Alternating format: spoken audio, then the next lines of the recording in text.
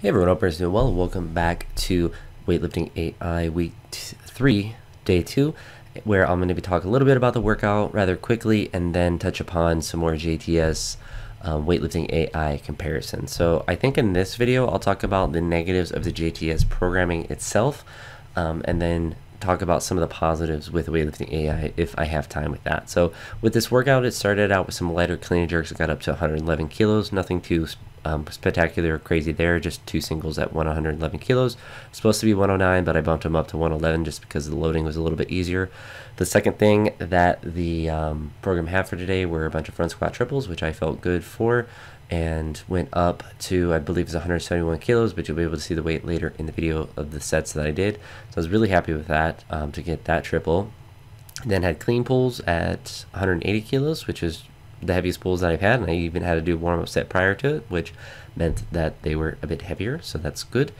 And then push presses, which were supposed to be like 98 or 98 kilos, and I just went up to 102 just because it was just triples, and 102 is easier to load when I'm in my shed. It's easier just to throw on a yellow than to just try to get all precise with the 98 kilos. Plus, it's more weight. More weight's good.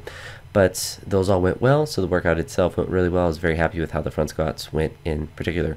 But to jump back on the topic of the JTS versus the Weightlifting.AI programming, the program would start out fine itself. So you get like the Excel sheet, and I talked about in the last video kind of like the difficulties of using the Excel sheets and the Google Sheets and all of that whatnot. But the actual program itself wasn't necessarily bad in how it started. If you did your warm-up sets, which it would program in your warm-up sets for you for the JTS stuff, you would put if you felt great, good, normal, bad, or terrible. It was like there's 5 of them, and it wouldn't really change the program that much, and it was based on your warm-ups, what the program would give you for that day. So it didn't undulate during the sets whatsoever. If you felt bad, you might have to do a 5x2 instead of a 5x3. It may change the sets a little bit, but it was a lot of straight sets of a lot of volume, a lot of repetitions of snatch, which tore up my hands and felt terrible. And I felt like I got slower, honestly, during that program. I at one point hit a PR snatch. I think it was like 123 kilos randomly during the program, but I don't really know how. And that was the only PR I hit in the snatch. And I hit one in the clean and jerk right at like the first week of the program, so it had nothing to do with JTS itself. And the rest of it, I didn't really hit any PRs during it at all, and was just getting beat up from the volume, just the reps, and got slower and worse at the lifts. Not really technically, just speed-wise, it just felt like I was just slow. Which I'm already slow anyway, so imagine imagine moving even slower.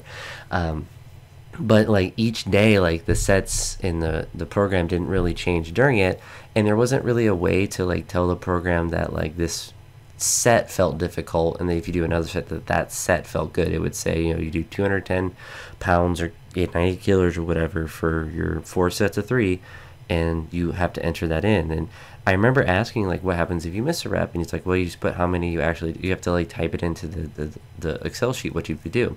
And that's just kind of a crap system.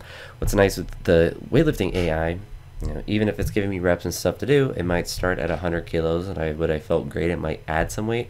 But if I put that I miss, or I give it the 3 reds or maybe 1 red and 2 whites, it might keep the weight the same, or it might lower it. It undulates during the sets that you have to do. So I may have to do like the 5 sets of 2 like I would have to do in the JTS stuff. That part doesn't change, but the undulation during the sets changed, which to me is much more of a motivational thing. If I'm able to say, all right, if I do this set well, if I move these sets fast, it's been helping tremendously with squatting. If I make this easy, I can say that it was easy, and then I can add more weight, because I'm a masochist and I want to just break myself in half apparently. But if you move well, you get rewarded by doing more weight, and if you don't move well, or you're sore, or you miss weight, then you can put that same thing as well. If you don't feel good, it can undulate during the sets, and it does kind of really back down. When I've noticed that if you just put the reds, it will really drop things off, which is really good if I ever have a day where like something hurts and I really can't do the sets. So I do really like that, and I'm really excited for how the AI will continue to improve. I think the biggest thing that I want to see them do is the competition date, being able to pick that specific date for the program to program you to.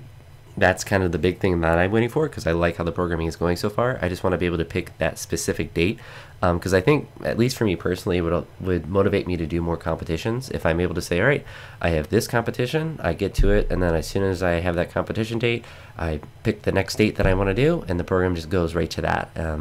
So I assume that's going to be in there eventually. I think for me, that's kind of the biggest thing that I'm waiting for.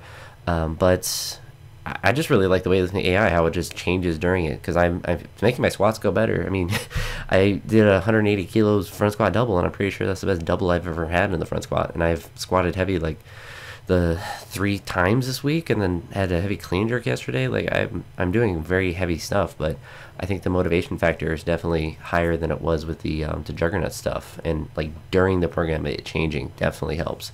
With the JTS, you have to wait till you get to your next block to like see if your weights are changing or different things like that. And a lot of it was just very repetitive with the JTS stuff, and this stuff feels like it's a lot different. And I don't know, I just feel better during it, even though like I'm sore and stuff. I feel like I actually feel like I'm getting stronger, and it's not just my feeling of it. Like it feels like my squats are already getting better, which is very odd because like they usually take a while to increase, and especially with like reps in the front squat, like those are never something that I've been very good at or haven't progressed at very easily, and those have just flown up with this so far. So hopefully as the programming goes on, that like obviously the squats and stuff go up, but it just kind of correlates to all the lifts. And I have no doubt that if my front squat goes up, that's gonna make everything kind of go up. If my back squats are going well, everything's gonna get better, because that's always been how things are. But I think that's good enough for the 2 comparisons. I can always touch upon more stuff if there's more questions about specific things, but I think that's good enough for this topic.